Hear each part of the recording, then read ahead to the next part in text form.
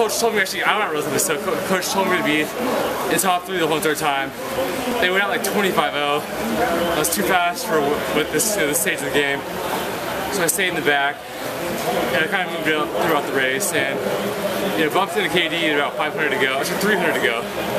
But they were kind of just weird at that point. Made a move, reeled everyone in, and then finished home and came in second, so that's good. KD's tough. How do you feel about it then overall?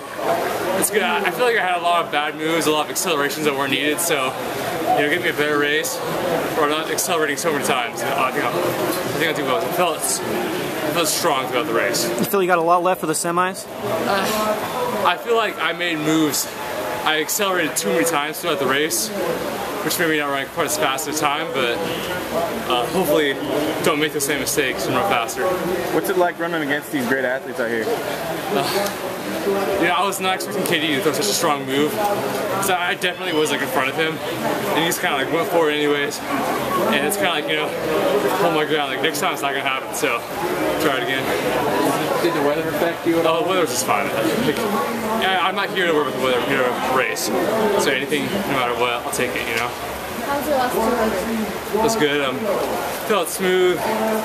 Felt like I could hold anyone off, and it was the appropriate amount of energy for that round.